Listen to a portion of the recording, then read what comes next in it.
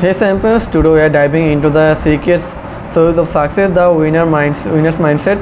Pray to think like a winner and achieve greatness. Let's get started. What sets winners apart from everyone else is not just talent or luck, it's their mindset. Winners see challenge as opportunity, failures as lesson, and persistence as a non-negotiable. Here's how you can cultivate a winner's mindset.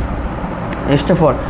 Embrace challenges. Winners know that challenges are the station to success. Don't shy away from difficulties. Face them head on. Each challenge is a sense to growth stronger and smarter. Step 2. Learn from failures. Winners understand that failure is not the end but a part of your journey. Every setback is a setup for a comeback. Analyze your mistake, learn the lesson, and come back stronger.